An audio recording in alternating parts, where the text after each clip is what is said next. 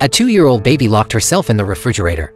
Unable to open the door, she struggled desperately and she cried out for her mom. But her mom has already taken sleeping pills and died. The baby is getting colder and colder. Luckily, she finally pushes the refrigerator door open. She took the ragdolls to play on the balcony again, but accidentally the doll fell down. The baby climbs up to the railing to pick it up.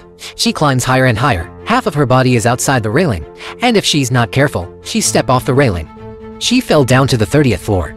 Fortunately, the neighbor across the street saw her. She called the baby down in time. Hungry, she went to look for something to eat. She turned on the gas stoves and put the pancakes on it. She turned them over with her hands. She almost burned her hand. Soon the pies were burning. The baby tried to blow it out, but the fire got bigger and bigger. She had to go to her mom. She saw sleeping pills strewn about. She thought they were candies. She picked them up and ate them one by one. And then Daddy called, but the baby had already fallen asleep.